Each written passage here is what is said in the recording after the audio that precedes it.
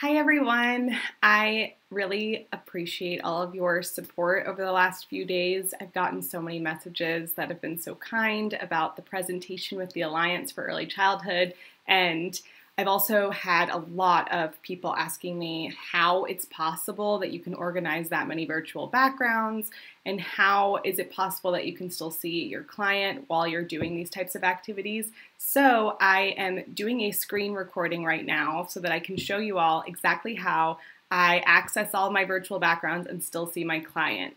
So right now on Zoom, I'm on the speaker view setting, but what I'm going to do is go to gallery view.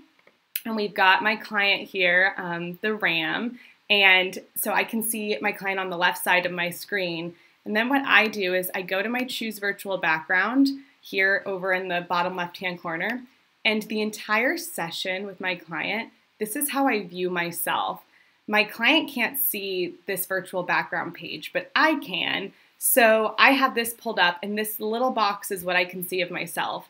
Unfortunately, there is no way to make this box smaller or bigger. This is the setting set by Zoom, and there are no modifications to this box. But luckily, I can still easily see my client on the left-hand side and see myself on the right-hand side.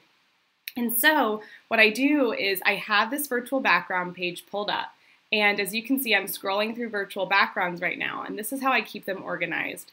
So if I'm working on consonant, vowel, consonant words, I can easily see that this is a grouping of backgrounds here, and I'll pull up this activity. And we could go through map, what is it?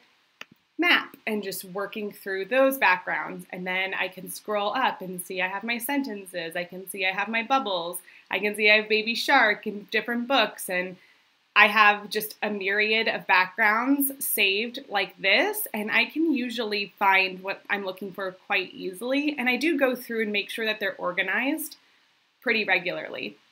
And sometimes when you have a single background picture, like for instance this cat, this is just one virtual background, but I upload it multiple times, the same picture, so that way when I am scrolling and as I've added more, I can easily find this single background and not be searching for one singular picture of the cat amidst all of the other pictures.